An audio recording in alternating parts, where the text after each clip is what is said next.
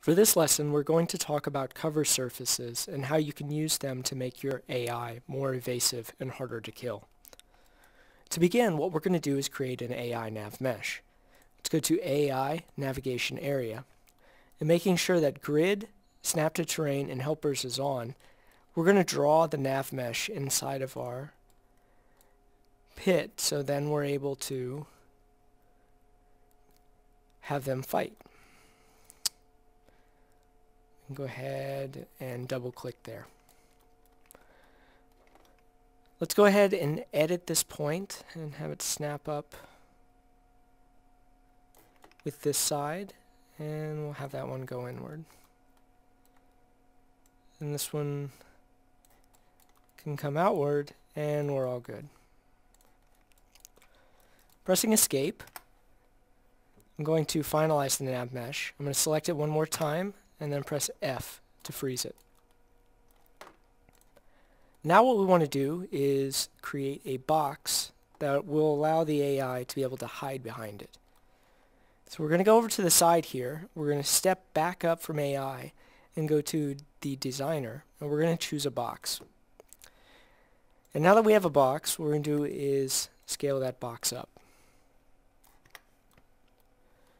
Now, holding Control and Shift will snap the box into the middle of this world. Now that we have our wall that we're going to hide behind, let's go ahead and press F to freeze it like before. And then we're going to go back to AI, and we're going to choose Cover Surface.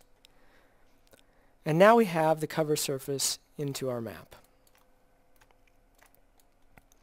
With this, you'll notice a small blue anchor that's facing towards the Y axis, and then we have a red ball that is flashing. And this is an error. It's saying that it's not set up properly. So let's go ahead and turn off the grid snapping because we may have to customize this. We're going to press 2 to go into the rotation, and we're going to rotate this around so that the Y axis actually points directly on that corner. And once that's set, we're going to press F as well. Now what we want to do is put an AI in here. Actually, we're going to put 2 AI, and we're going to watch how they behave. This will allow us to be able to illustrate this better than, say, if we jumped inside of the map, because then we can actually see on both sides maybe how the AI moves around the block, which we wouldn't be able to do in the game. So I'm going to go back up. I'm going to go to the entity, go to AI, Characters. I'm going to double click the human. Let's go ahead and put him out there, and then holding down Control and Shift like before, we've snapped him in. Let's go ahead and select the Y axis and press Control and D to duplicate it, and we're going to move him around so they're kind of facing each other.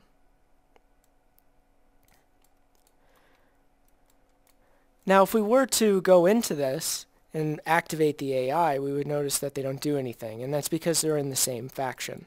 So let's go ahead and change this guy, and we're going to make him actually be in the faction of the players. So now we have a good view on this. Let's go ahead and move this way, because this guy is actually going to be oblivious since he has no cover surface like this AI. So I'm going to go ahead and go to Game, Enable Physics AI.